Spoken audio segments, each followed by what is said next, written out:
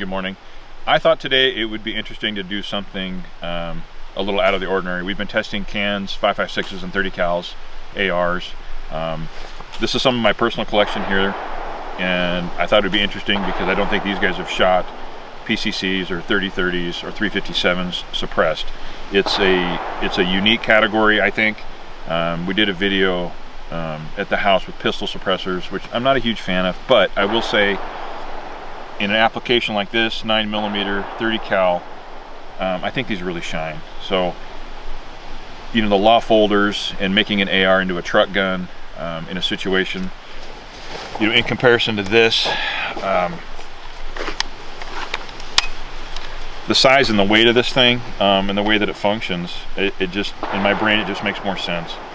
So a guy that has a 9mm, you know, M&P pistol or a Glock pistol and this together in this compact package, that's pretty tough to beat for what it is. It's light, it's compact, it's got enough power.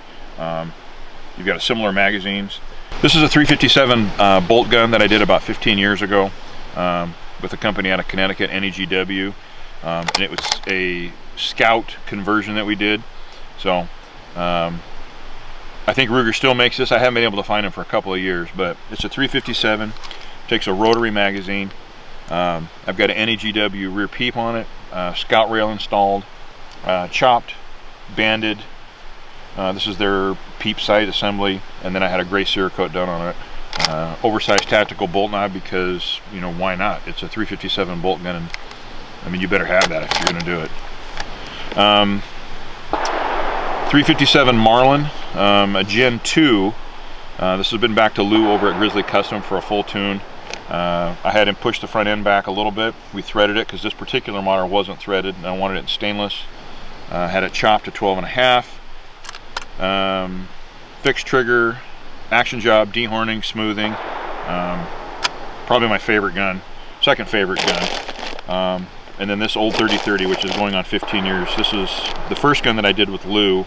It's a 336 that I got from a really good customer in Olympia when he passed away. I got it from the estate, and then I did this build out. Disruptive gray, LPA rear sights. Again, we pushed the front end back. I did this peep on the front, 12.5, black Cerakote. Again, big loop, dehorned, tuned, trigger job, smooth. These Marlins just run like butter. And I think Grizzly Custom's probably the leader on Marlins and custom work. If not in the Northwest, then in the entire country. The guy does solid work, and he does a really good job. I know lever guns have become really popular the last couple of years, and I see some stuff with, you know, M-lock rails and folding stocks and some of that other stuff, and maybe I'm just more of a purist, but I prefer this over that other stuff. I don't know, I'm probably a little bit biased. So we're going to try some 9mm stuff. We've got the new Sonus from Energetic, which none of us have shot yet. This is a wiped can. I'm pretty excited about this. This is the big boy here, the Mark 9K that Gemtech did. I don't know about this thing's almost 10 years old. I got it from Joey. It's a fixed half 28. They don't even make a pistol adapter for that. This is another old ass Gemtech I've got here. They're multi-mount, which I've got an upper on an AR, which we'll feature later. But I've got the direct thread on this 357. So we're going to run the Sonus on the 30-30 just because I have concerns on the pressure. This is, I think there's C600s on the cans. I talked to the owner at Energetic about 2 months ago. We were conversing about the Thunder Beast and the sound testing and all that, which again, we'll put the link on there, which is great. But I asked him about the Sonus versus the Vox, which is the C300. C300. It's 300? This. So this is their 9mm can. It is a thinner wall, and I asked him. I said, "This is the same weight as some other 5.56 products." And he said, "Well, you can run it, just keep it below 1,000 degrees." So it's got a 9mm through bore, and it's a hub back, and I think you'll get a lot of coverage out of that. So he didn't say it was 308 rated. He said, you know, 5.56 in limited applications. So I think if the can's going to take the pressure and it's constructed right, again, these are multiple roll units, so it's a good heavy duty can. 17.4 stainless, not C600. Oh, okay. Let's check it out. Yeah, let's see how these sound. You hear that?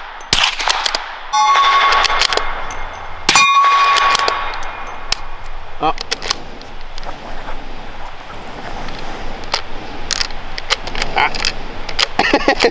No control round feed.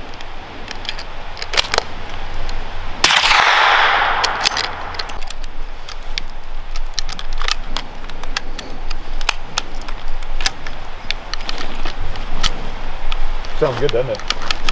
Yeah.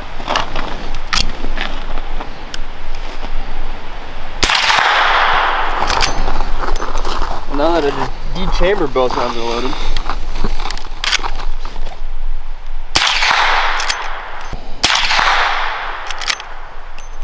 It's pretty quiet. It sounds really good. Sounds good from back here. Yeah.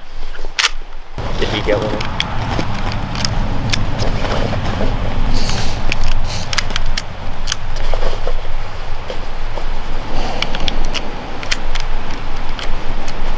It's not an AR-15, so you spend a lot of time roping and riding. Which he hasn't done. Yeah, when have you done either of those? All that roping and riding.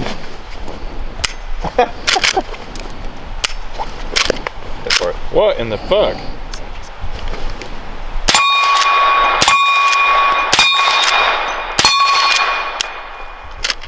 Now that's more roping and riding.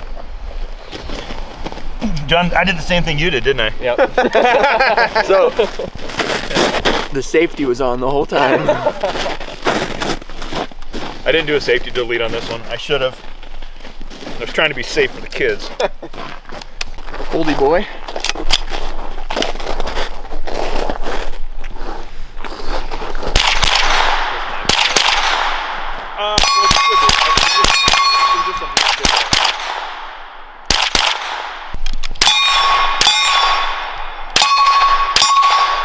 Shoot dirt so you can hear it.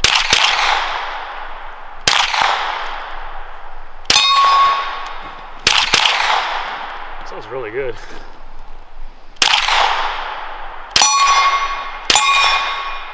So Hornady released a 30-30 subsonic, which I think is cool. I'm really hoping they do 357. So.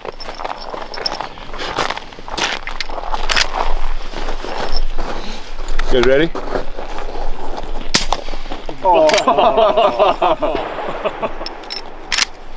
So if you're in a jurisdiction that allowed summertime deer hunting, or Westport, Washington, if you guys know where that's at.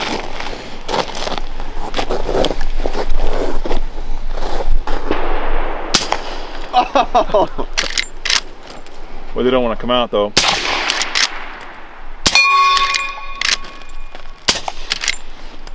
That's insane. Is that blackout quiet? It's pretty comparable. Okay. 30-30 is just blackout that went to high school with a rifle on the back of his truck. What's 7.62? I don't want to say. That is so quiet. That's just a ton of fun. The concerns on direct thread. The threads on this thing, I don't know if it's like too short in the can or the barrel itself. You know, the threads when they did this action job are just a little too long. But when we were threading it on, it almost feels like it's bottoming out early. And they do feel a little gritty, so that's where maybe a muzzle device of some kind, Griffin product, Q, Reardon, might be a little bit better for this particular application, but it still works. Just not as good. It's a biscuit.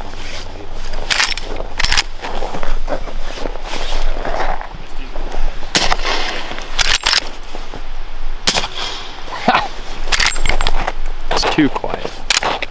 It's just a ton of fun because there's no like big noise. There's not really a ton of recoil, so definitely recommend it. I'm gonna do this again. And that's, I do want to mention that's, you know, we get our ARs and our magazines and, you know, plate carriers, and you're training and doing all that, but sometimes this is just, sometimes it's just fun to have fun. You know, this is, these are, I think this is a fun category. I don't know. Like 22s. Nobody leaves like a 22 long rifle shoot going, man, that wasn't fun.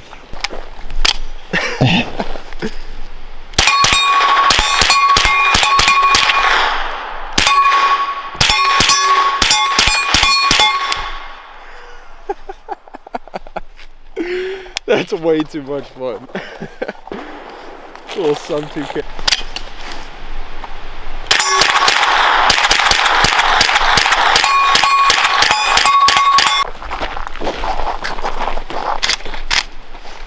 No safety. No safety? Nope. Oh!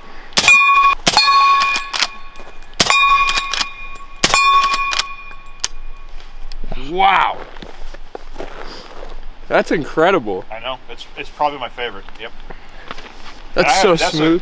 The subsonic load is brand new. I've always been shooting regular power out of that. Do you think anybody's doing like a 3.5 high bridge for the top of this thing? My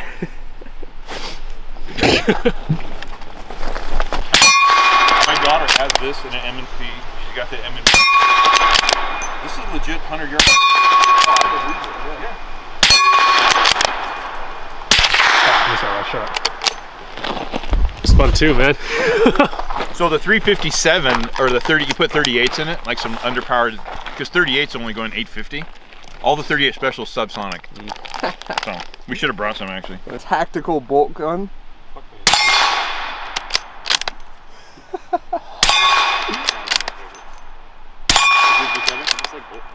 Yeah. Oh! There she goes. You killed it. She's dead. Got him. Oh, lay into it. What? No, it's already dead. If it's worth shooting, it was a dead check. That's all it was.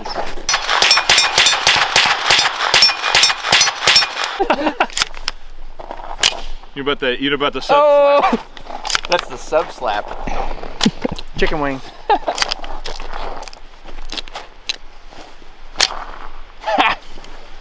That's stupid. The dudes at Keltec are losing their mind right now. You need to sell that to Magpul and then take it to Japan.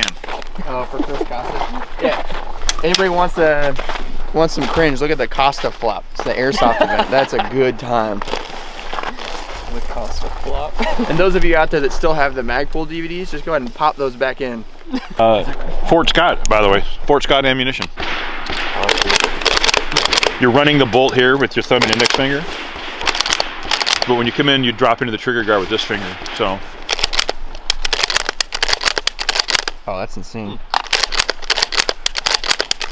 I know what I'm gonna waste 5 mags on. Yeah, so just.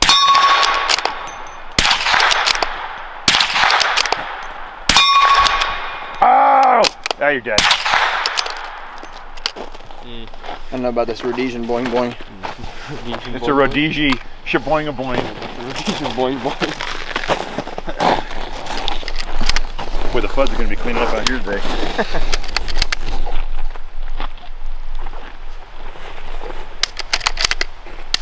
There you go.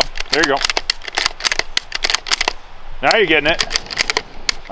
There's a guy on YouTube with a 303 British, like with mags, dude, and he's running like 50 rounds. It's fucking pretty crazy. There you go. There you go. Oh, that was all 5. But you get an AIC 10 rounder. So much faster. Yeah. That was pretty cool. Yeah. I'm gonna try that with Will Scott. When you really need to get that deer. That's fun. Multiple deer. Fish and Wildlife, not a sponsor. Definitely shouldn't be. I would like to get the feedback from you two on these. What do you think? So I hadn't shot lever guns. I'm gonna jump in before you do the cool thing. I hadn't shot lever guns suppressed before, and unfortunately now I have, and I really want one. I think, you know, I have a 357 lever gun, or excuse me, 357 revolver. I think pairing it with the 357 lever gun would be really sweet. 9mm suppressors that have the proper rating will work with, you know, your 357. So if you already have a 9mm can, or if you don't, you should come by and get one. You're gonna have to thread your revolver too. No, God, no. So bolt guns have always been kind of a favorite for me. I grew up hunting and I really love the action behind it, and then I got into ARs and stuff and I'm starting to get a little bit back into it. And then Andy showed us this really cool new trick where you can fire with your middle finger and just hold onto the bolt and every time you come down, your middle finger kind of just hits the trigger, and it was stupid fast. So it's a forbidden technique. Yeah, bolt guns have always been my favorite. Lever guns are cool too. For the couple sub 2K fans out there, we did enjoy that one too, but it's just not as cool as a sweet lever gun. Yeah, we've shot every bit of 357 and 38 that I had in the truck and with us. It's all gone. So yeah, we're done. This subsonic 3030 with this Sonus I'm pretty enthusiastic about that. I think that was cool. That's pretty cool. So it was quiet. Yep. Yeah, it sounded really good. Even subsonic and supersonics, they both sounded really good through that can. For like a little deer rifle or like 2- and 4-legged animals, this thing's gonna be great. It's cool. So, different weapon systems, you know, something kind of unique that it's a little off the reservation, so to speak. I do want to mention this is a Grizzly custom. I've got another one due to come off the line in a couple of weeks here, so I'll have the sister to this gun available at the shop probably in about the end of February. I was talking to Lou. He's machining an RMR mount for it, so we're going to be running an RMR EPS system instead of the T1. So it'll be cool when it gets to the shop. So I hope you enjoyed our old school cool video. Yeah, there you go. Old school cool. There you go. I like that. If you're going to practice that bolt gun technique, just make sure you're doing it safely and unloaded. Yep. Make sure you go follow our Instagram. Leave a comment if you have anything you want to see, or if you have any questions, concerns. Again, we really appreciate you. Go and give it a share. Thanks for tuning in, everybody.